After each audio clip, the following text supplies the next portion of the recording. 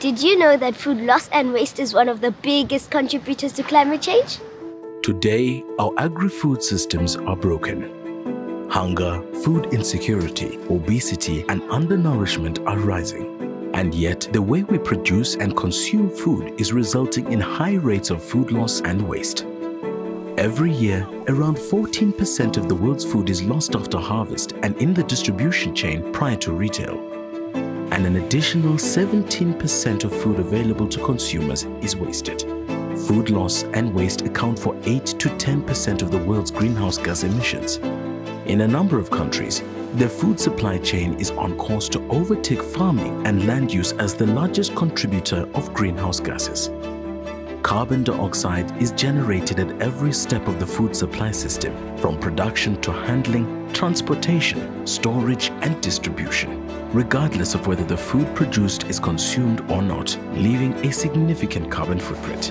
In particular, the rotting of food waste in landfills and open dumps is adding considerably to greenhouse gas emissions. Each year producing around 49 million tons of methane. This is a potent greenhouse gas that has 84 times the warming power of carbon dioxide over a 20-year period. Greenhouse gases contribute to an unstable climate prone to drastic environmental change and extreme weather events. These unstable climate conditions negatively impact crop yields, reduce the nutritional quality of crops, disrupt supply chains, and threaten food security. But the impacts of food loss and waste extend beyond this. Across the world, around 3.1 billion people cannot access a healthy diet, and an estimated 828 million people go hungry every day, while the food they need is lost or wasted. Truly resilient agri-food systems must be able to anticipate, prevent, adapt, and transform in the face of any disruption, protecting food security, livelihoods, and nutrition for all.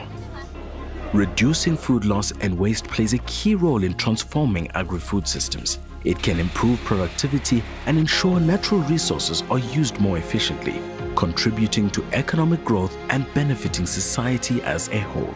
It can increase food availability and access, protect the income of farmers and smallholders, and contribute to improving dietary quality.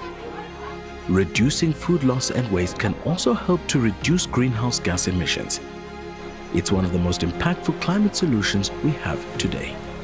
Everyone can contribute to reducing food loss and waste. Let's all work together to reduce food loss and waste and strengthen agri-food systems for better production, better nutrition, a better environment, and a better life for all.